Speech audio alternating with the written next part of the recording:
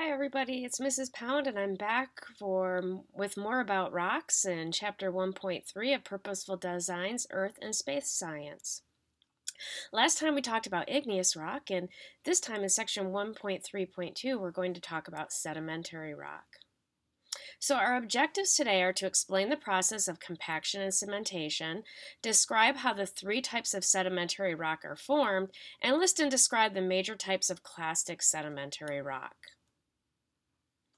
So we said that rocks are classified by how they're formed. Igneous rocks are formed by magma and lava that have been melted inside the earth. Sedimentary rock is made of sediments, particles of minerals, rock fragments, shells, leaves, and the remains of once living things. So sedimentary rock is a rock formed from sediments that have been compacted and cemented together. Now I want you to notice in this picture that this river is carrying a lot of sediment. That's why it looks so muddy. And in this river, this picture, we have a river that has a lot of sediment in it, but we also have some sedimentary rocks in the picture as well. This is the most common rock visible on the Earth's surface. And at our school, being young Earth creationists, we would say that that is proof that an entire flood, Noah's flood, covered the earth at one time. If most of the rock that we see is there, it was laid down by a massive flood. It's mostly horizontal, but sometimes it's folded and tilted. As we can see in this picture in the background, this has been tilted on its side and folded. That shows some great forces have been pressing that rock together and tilting it up. Okay? And this also, if we read about the account of the flood in the Bible, we see that it was a very violent and turbulent time as far as Earth history, the natural history of the earth. So these forces, we would have also said, were during that time period as well, or shortly thereafter. Now the process that transforms rock layers of rock fragments as sedimentary rock is called lithification. And we're going to talk about the layers of the earth in the next chapter. The lithosphere includes the crust and the rigid mantle, which are the rocky parts of the earth. So lithification is the formation of the rocks, the sedimentary rocks in particular. So how does sediment become sedimentary rock? Sediments become sedimentary rock through compaction, so the pressing together, and cementation. During compaction, sediments are pushed together, inner pore spaces become smaller, and some of the water is squeezed out. Basically, it takes muddy substances and if you've ever seen mud, and it compacts it so that it squeezes out that water. During cementation, crystals interlock and connect the sediment grains. So it dries out, a lot like if you've ever seen concrete drying out. There are three types of sedimentary rock. The first type we call clastic rock. This is a sedimentary rock made of rock particles and fragments deposited by water, wind, or ice. This is probably the one that you're most familiar with. And there are many types of clastic rocks. The first is conglomerate. This is rounded, gravel-sized rock fragments cemented by mineral particles. And this picture here, I just took this weekend. I was at Rimrock, very close to us, at the Kinzu Reservoir. And you can see in this, there are many pebbles cemented together. And I don't know if you can quite see the detail, but it's almost like sand particles in between these pebbles. Okay, and these pebbles really vary in size. Some of them were not quite the size of my fist, and others were smaller in this conglomerate rock. And the rock cities around our area, they are for the most part, conglomerate. I know the one at Allegheny, if you've ever been to Thunder Rocks, is also made of conglomerate rock. So very common bedrock around this area of New York State. Another type of sedimentary rock is breccia. This is sharp-cornered angular fragments cemented by carbonate, silica, or silt. Now you can see, compared to, if you trace around some of these fragments, compared to the conglomerate we saw, which was very rounded, which showed that it had been in water and tumbled around a lot, this is much sharper.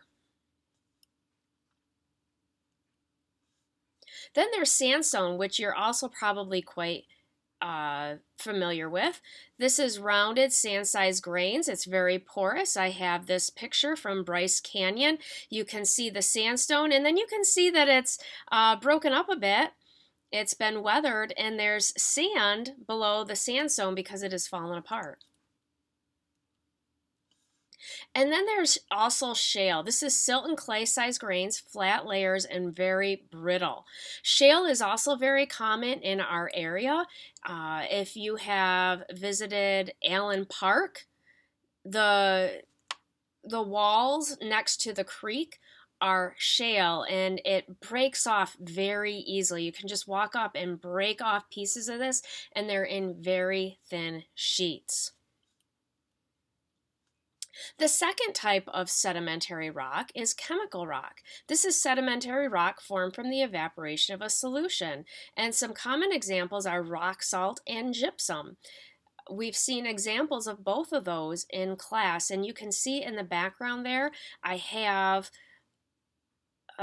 some evaporation going on. Perhaps this is in the Salt Lake, okay, or even in the Dead Sea where this is happening, but you can see the salt evaporating out of the water. And the third category are carbonate rocks. This is a type of sedimentary rock from living matter that has died and been compressed. Some common examples are coal, limestone, and chalk. Now, coal is from plant material. Limestone is from the shells of animals that were once in oceans and water. And chalk is very fine. We write with chalk. We're writing with what were the remains of the shells of animals. Now I'm going to switch over to the reference tables to show you where you can find these. I'm going to be on page 7. So here I am at the top of page 7 in your reference tables. We can see that this is the scheme for sedimentary rock identification, and at the top is inorganic land-derived sedimentary rocks. If we look, we have columns for texture, grain size, composition, some special comments, rock name, and map symbols.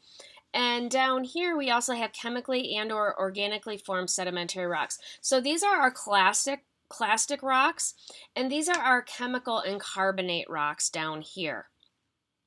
And if we take a look, it's just as I described it before. Our conglomerate and breccia are made of pebbles, cobbles, and or boulders embedded in sand, silt, and or clay. And conglomerate is rounded. Breccia is angular. We have our sand, and they give you the size for that. Fine to coarse sandstone. They also have siltstone in here, okay, very fine grain. That would be the silt, and then the shale they said is just the clay here in the reference tables. Now down here we have at the top would be our chemical rocks, and they are our halite, gypsum, and dolomite, which form rock salt, rock gypsum, and dolostone. And these are crystals from chemical precipitates and evaporate, so those are our chemical ones. Now they also include limestone, which is formed from calcite, is crystalline or bioclastic. And it precipitates of biological origin or cemented shell fragments. Sometimes the shell fragments have completely dissolved, and so then they classify it as more of kind of a chemical rock. So that's why they say bioclastic or crystalline. And then down here, it's made of carbon. Bioclastic, our bituminous coal, is compacted plant remains. So that's where you can find this information on your reference tables, and it's all there, pretty much everything I talked about in those definitions and the examples I gave. So it's all there for you to use. So our objectives today were to explain the process of compaction and cementation, which is lithification, to describe how the three types of sedimentary rock are formed, and to list and describe the major types of clastic sedimentary rock. Don't forget your 5 questions. So I will see you next time with our last category, which is metamorphic rock.